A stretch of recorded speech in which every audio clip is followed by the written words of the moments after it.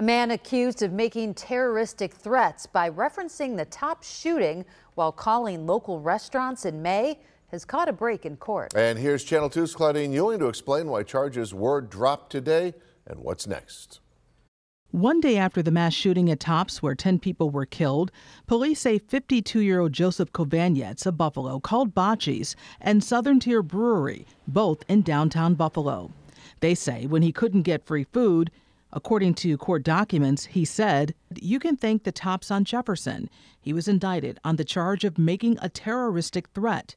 Now a judge has dismissed the felony charge, writing, "It is beyond a doubt that terrorism poses a significant threat to our security and that crimes intended to intimidate or coerce the civilian population must be prosecuted and punished. This is not one of those cases." Legal analyst and defense attorney Barry Covert. What would have rose to it being a felony and a terroristic threat? Perhaps something along the lines of, I'm going to come there and shoot everybody. I'm going to come there and kidnap people. I'm going to take people out. Something more explicit. Under the First Amendment and under the statute, the threat has to be imminent. Erie County District Attorney John Flynn says he plans to file different charges in this case. Claudine Ewing, Channel 2 News.